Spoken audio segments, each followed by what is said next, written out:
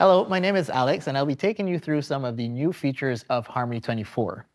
In this video, we'll be looking at the ways we have improved the 3D animation process within Harmony, as well as the ability to work more effectively with 2D artwork on rotated 3D surfaces. So let's have a look at these two new features.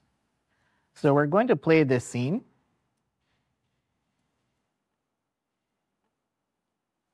As you can see, we have several different elements within this scene. We have our 2D animated character, we have a 3D animated character, and we have a set of fair gates which were modeled in 3D as well. Now, if you select your transform tool and go to your tool properties, you'll notice that we now have a new icon, the bone selection mode. We can turn this on and select our 3D character, and we can now see that we can visualize the 3D bone armature within our character and actually utilize it to repose or reanimate our 3D models within Harmony. This is a great new feature, as you can now reanimate or repose your 3D models within Harmony without actually having to leave the software.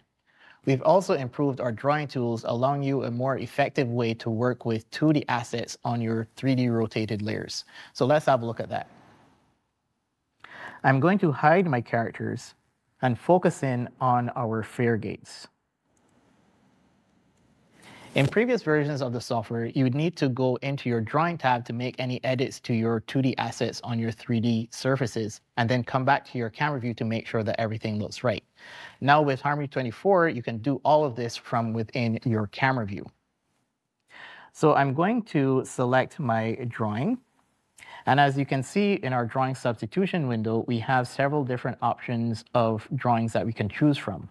I'm actually going to update this first drawing here. From within my camera view, I can grab my select tool, select my artwork, and delete it.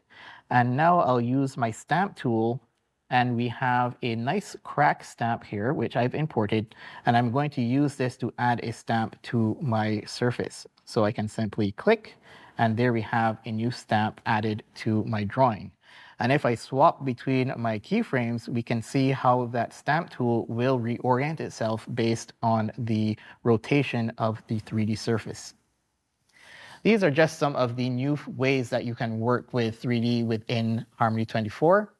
If you wish to read up more on these new features, please visit www.docs.toonboom.com. Thanks for watching.